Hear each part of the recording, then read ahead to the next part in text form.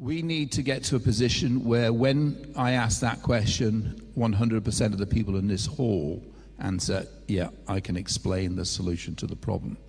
We are going to explain the solution to the problem this afternoon, and we are going to ask you, gentlemen and ladies, to go away with the task to perform for us to actually build the momentum. Things are happening very quickly now. We live in very interesting times, don't we? All over the world, people are not rioting, but they're protesting. They've had enough, they're fed up, they're tired, and they're angry, and they're frustrated. Now, they go on these marches, and I have a great deal of admiration for their time and their effort. They're doing a good job because they're helping to wake people up. But there's two groups who are not there at those marches. There's Middle England, and Middle Scotland and Middle Wales, of course, who have nice cars, they have nice homes, they've got their mortgages, they've got families, they're busy. So they've not been fully exposed to the problems, and our job is to actually get the message to them. At the moment, they're quite comfortable because they don't see what's coming down. And it's going to be too late when they do wake up unless we get them awake early. So when we have these protesters going to marches in London and New York and around the world, the Middle Englands of those countries are not there, but there's another group that aren't there. It's the elites aren't there. They have their representation there. That's the people in the black uniforms and the shields and the batons and the taser guns. They're the people protecting them, and they never turn up. Their issue, of course, is that they have built their fortress, and they hide behind their fortress, and they have got their private militia who stop us getting at their fortress. But, ladies and gentlemen, the issue is this. We do not need to penetrate their fortress. What we are going to do is we're going to build our own fortress around their fortress. And we're going to lock them in, because the solution to the problem is to create our own systems that we control, and stop using the systems that they control. That is the solution. But that's for this afternoon, and we're going to explain that to you this afternoon. All right, so what I've decided to do is to step back a bit and recap. Let's actually look at our situation. Let's ask the question, why are we here today? What is the purpose of being here? What sort of riled us? Why are we angry? Why are we frustrated? Identify the problem, and then, as I say, this afternoon, we'll work through the solutions.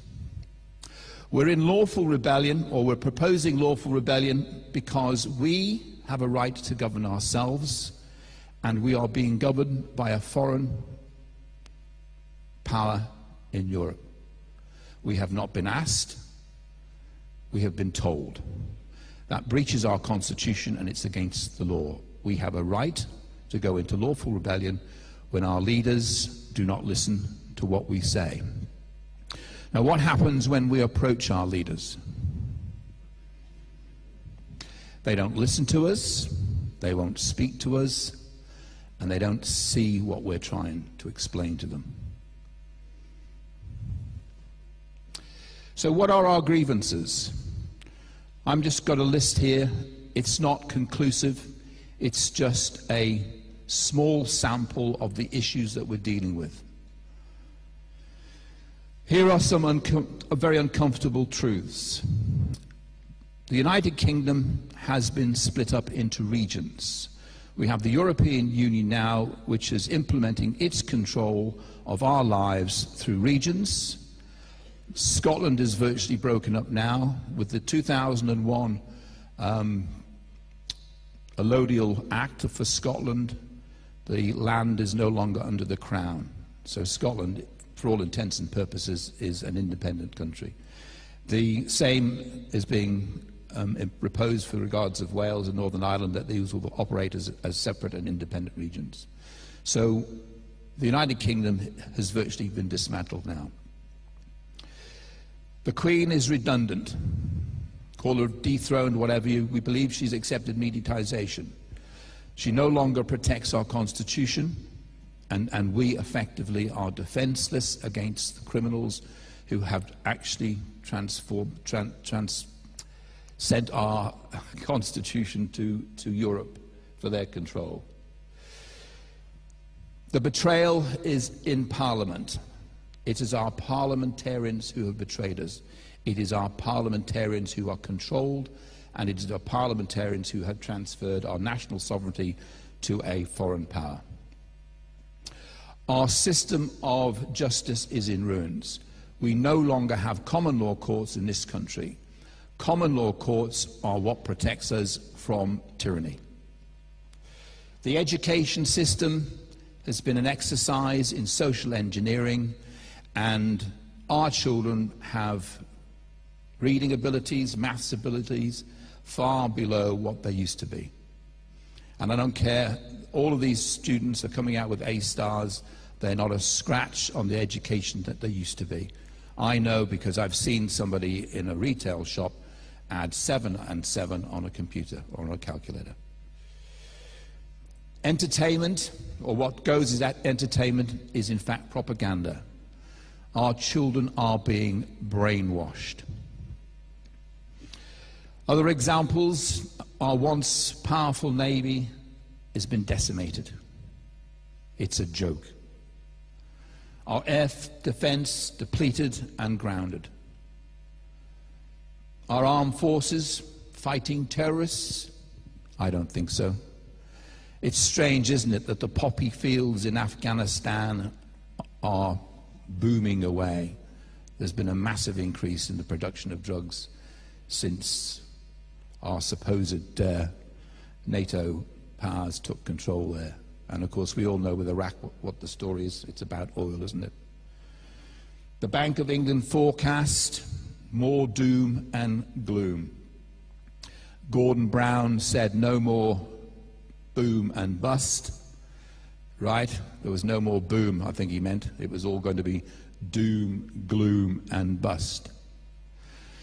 Our political leaders are untrustworthy. Who in this room believes what the politicians say? Not a single hand. That's absolutely disgraceful, that we cannot trust the people who are supposed to be looking after our affairs. They are liars. This man is responsible, with his good friend Bush, for the deaths of over 1 million innocent people. He is a criminal. We will see this man in jail.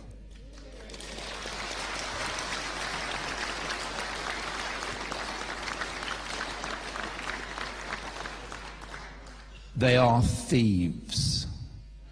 These were the 3 that were put in prison. There was another 650 that should have been with them. They are incompetent. John Major signed the Maastricht Treaty and committed us to the Stability Pact, which is why we are responsible for billions and billions of taxpayers' money to bail out a sinking ship. The euro will not survive.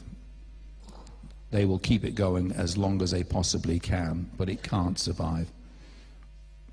One system does not fit all. Gordon Brown sold our gold for an absolute pittance. If you're sitting on a mountain of gold and you want to get the best price for it, what you don't do is look at your graph, and when it's at the bottom, sell. And you certainly don't make an announcement to the world. This man was the worst chancellor this country has ever had by a long chalk. They are traitors. How unheard.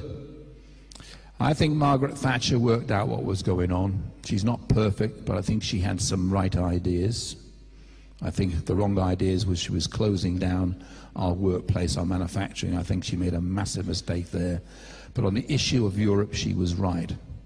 These two people instigated, if you like, a rebellion against her. They stabbed her in the back because these people are traitors, they're Europhiles. This is the biggest traitor of them all.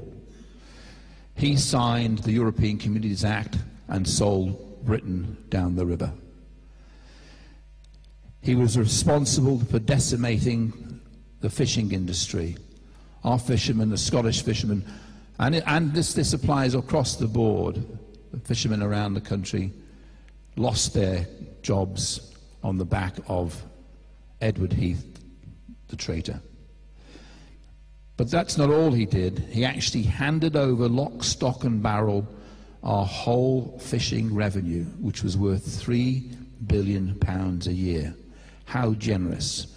What did he get in return? Absolutely nothing. Our farmers are in despair, our small farmers who used to feed us. They can no longer feed us totally,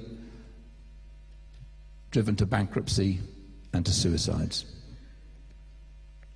Our shipbuilding. We used to have a very substantial shipbuilding industry. Why did we surrender it to the foreign competition? We had the biggest merchant fleet in the world. And at about the time of the European Act, we had a fleet of over 30,000 tons. It's not, it's actually millions. So we had a massive fleet, and it's depleted since then. It is starting to recover, but it should never have been depleted in the first place. The moral decline. I'm not a prude. I believe we should have a good time. But what has happened to pride and dignity? Where are the reasonable limits? They seem to have lost the balance between having a good time and behaving in such a disgraceful way that I wouldn't want to be a father of any of these children. There is no respect. This is a young man peeing on a memorial. I don't care if he's drunk. Even drunk, you do not do something as despicable as that. And he shouldn't be drunk in the street, should he? Drug taking is being glamorized by celebrities. I don't care if you take drugs in your own home, but don't put these people on a pedestal and glamorize it, because that's where the youth are getting the wrong ideas from. This is being promoted. We've also got a new normality that's being pushed in our face. Again, I don't have any problems with people's behavior or their particular leanings, but behind closed doors. I don't expect my wife and I to be in the middle of the town hall or the main street kissing and cuddling. Where's the discretion? Where's the courtesy to other people? Crudity and bad taste, a new acceptable humour. This was just last week in Jonathan Ross's. This man takes things to depths. It's David Williamson, who on national television exposed his rear end, an invitation to Jonathan Ross on national television. That is a disgrace.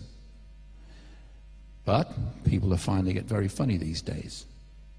And then on the 17th of October in the Daily Mail, I read this. You would not believe it. 50,000 parents are given £100 vouchers to learn how to raise a child in an attempt to halt the moral decline. It's in their faces. They are doing it. What are they talking about? You wouldn't read about it, would you? This is sex education for 5-year-olds. This is what our schools are teaching our children. The decision has been taken away from parents. The state is now dictating how our children will be educated. And the state is deciding that we are going to start teaching our children as young as 5 about masturbation, about orgasms, about erections, about prostitution, about homosexuality and about how their parents are having sex at 5 years of age. What's wrong with Lego? Immigration. England is now one of the most crowded countries in Europe, and probably around the world it's one of the most crowded as well. No government for the last several decades has made any attempt to control immigration. And fundamentally, that's wrong. There's nothing wrong with immigration. There's everything wrong with uncontrolled immigration. Because we are a crowded nation, but also our infrastructure is not right. We don't have sufficient money going into our schools, our hospitals, and our housing. This is bad management. The congestion is out of control. We're not building motorways, we're closing them down. And as I said, if we're going to have a controlled immigration, we would also have a proper policy with regards to the infrastructure. How often have we seen this on our way to work? It's appalling. Chaos. The net result of all this chaos, the overcrowding and the bad management is that we, the long-suffering taxpayer, pay more and get less. Bad management. And then there are these. Not a subject that everyone talks about. I'm a master mariner by profession. That's ship's captain, if those who are not familiar with that. My job was to load the ship, calculate the stability, discharge the vessel, and navigate ships from A to B, and also the meteorology. My job was to go onto the bridge, on the wing of the bridge, and look at the clouds and determine what clouds, the altostratus, cirrostratus, lenticular. I can't even remember the names of all of them, but I remember what I've seen. And in all my years on the bridge of a ship, I've never seen anything like that. And they've tested them. And there's barium and there's aluminium in the sky. And the geoengineers in America have come out and they have said that they are spraying the sky. And still they deny it. They are spraying the skies with poison. And I don't care how unbelievable that is a statement of fact. Brian, also, Royal Navy.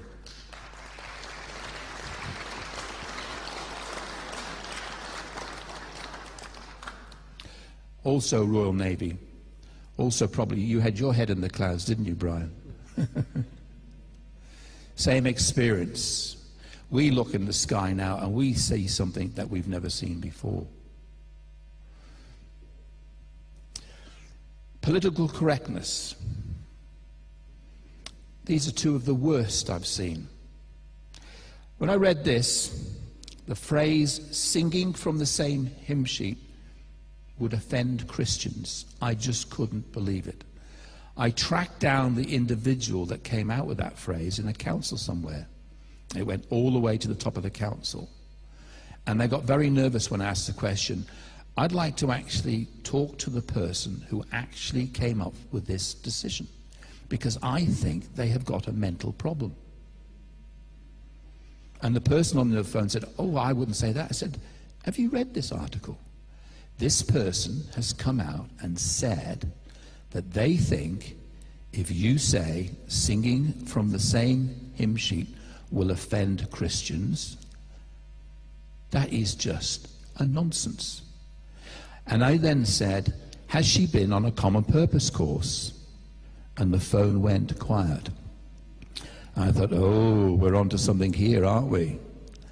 And then it dawned on me. I said, have you been on a common purpose course? And she said, yes. I said, well, there's the problem then. The other one, you are a coconut. It is illegal now to say to somebody, you are a coconut. It's not a racist comment. It's actually referring to someone as a traitor. because it means that you are black on the outside and white on the inside. That's incredible. Tony Blair, you are a coconut. Gordon Brown, you are a coconut.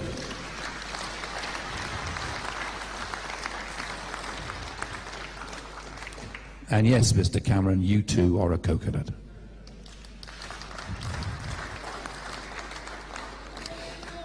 Evening all.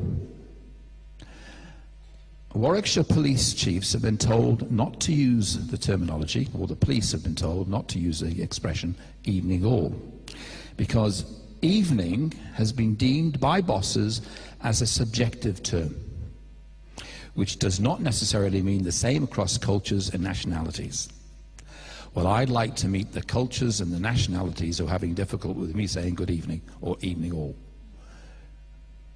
They are lunatics, aren't they? What's the bet? They've been on a common purpose course. They're having their brains messed with them. And our good old favourite, the BBC, the Brussels Broadcasting Corporation, has decided it will no longer use BC and AD because there's some issue with the word Christ in there.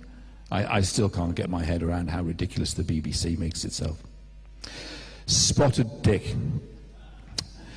Tesco's, one of our biggest supermarkets, attempted to change the pudding Spotted Dick to Blemished Richard.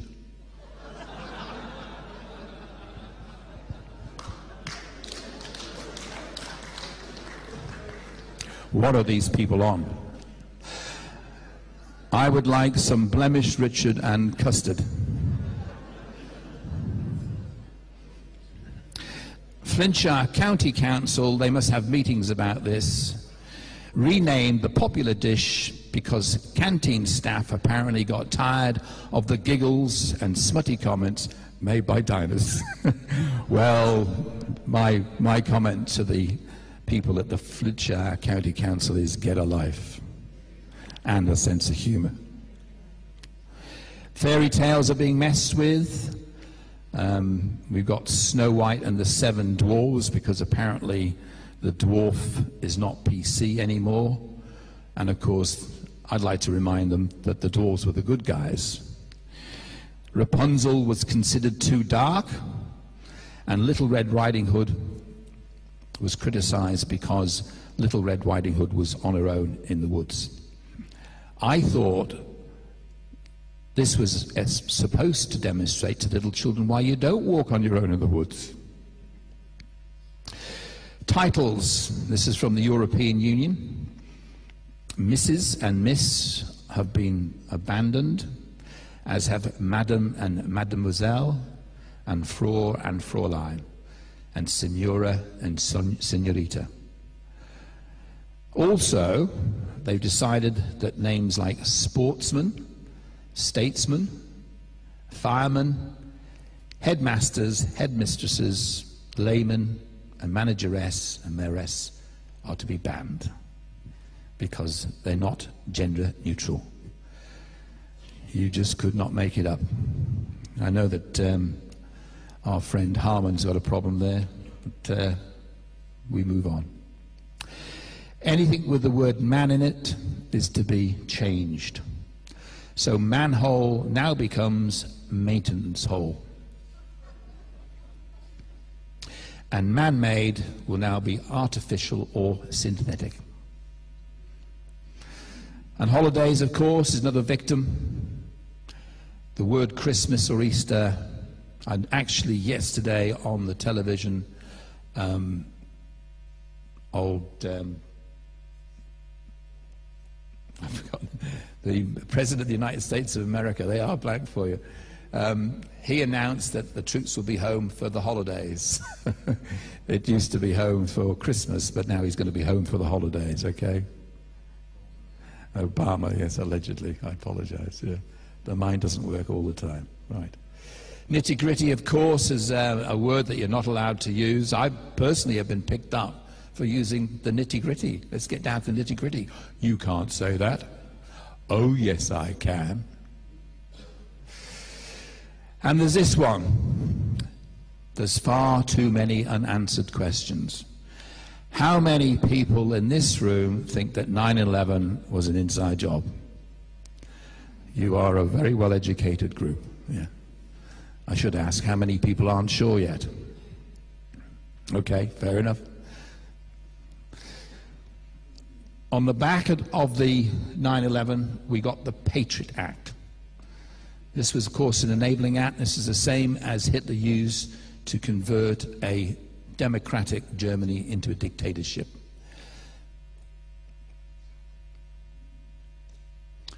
More unanswered questions about 7/7. I'm not going to go into the details now. There's as much as you need on the internet to actually come to your own conclusions. The important thing about this episode was this was used by Tony Blair to get the Civil Contingencies Bill in place. The Civil Contingencies Bill is an enabling act.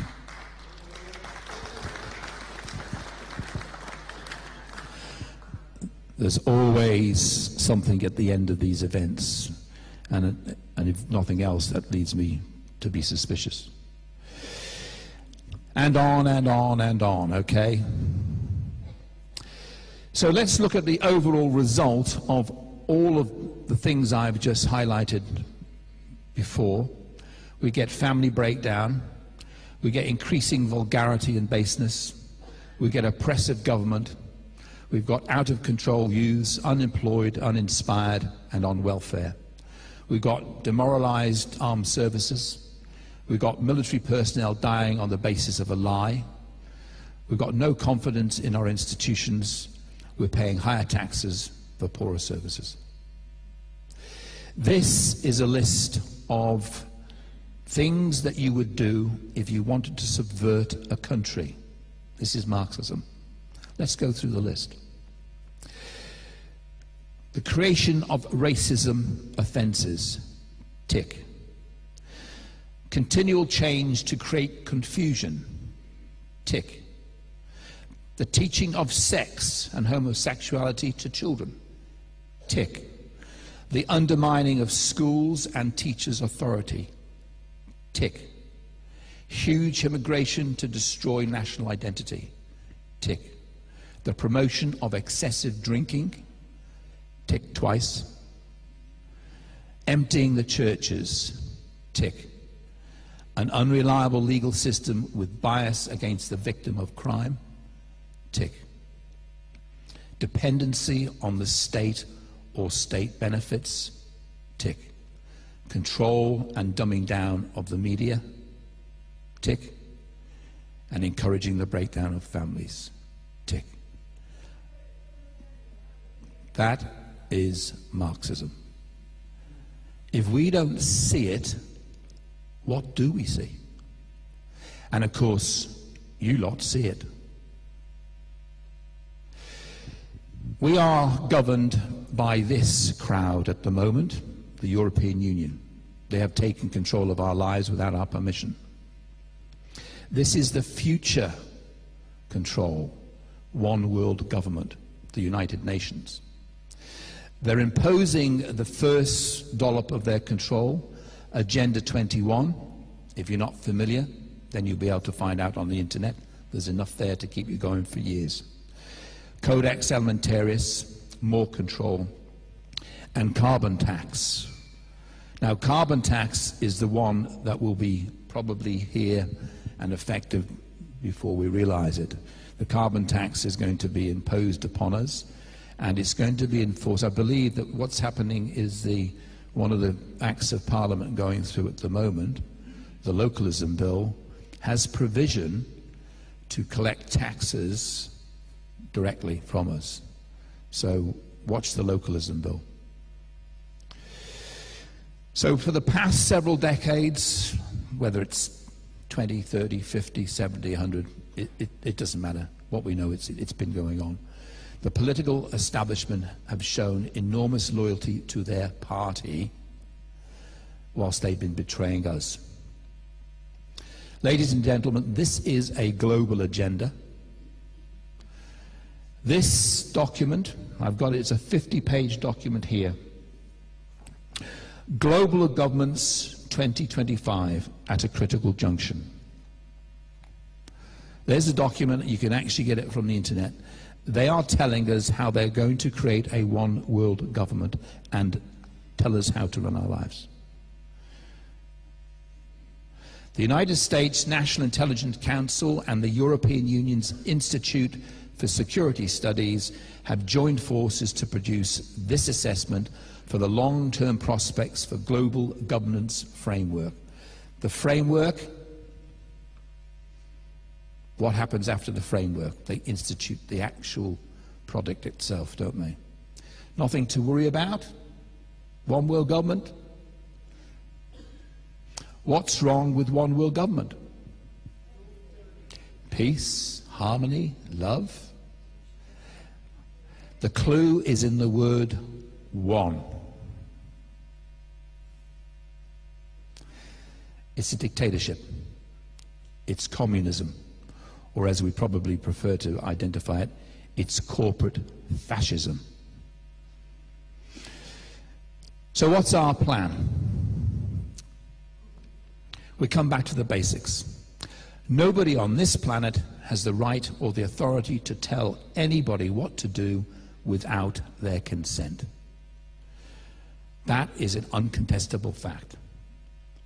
We are governed by consent, and we are policed by consent. We are withdrawing our consent. Ladies and gentlemen, we're in lawful rebellion.